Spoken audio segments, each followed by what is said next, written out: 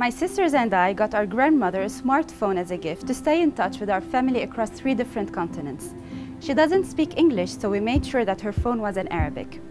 The work that goes into making a smartphone available in any language belongs to a field called localization.